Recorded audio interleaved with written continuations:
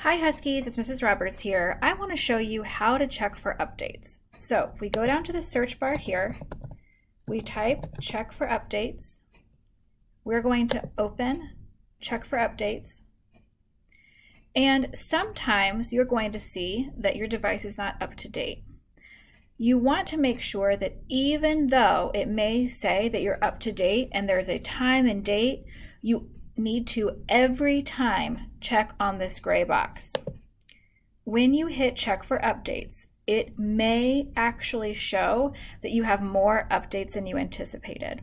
When you do not update your device, there will be a certain point that your device no longer syncs to the internet, and then you will no longer have internet access.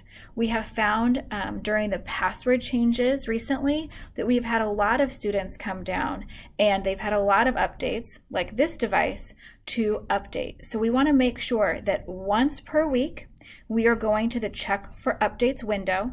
We are also clicking on that gray box that I showed you, even if it says you're up to date, just to make sure there isn't a update pending. And we also want to, after all of the downloads have been done, we want to restart that device as well once per week.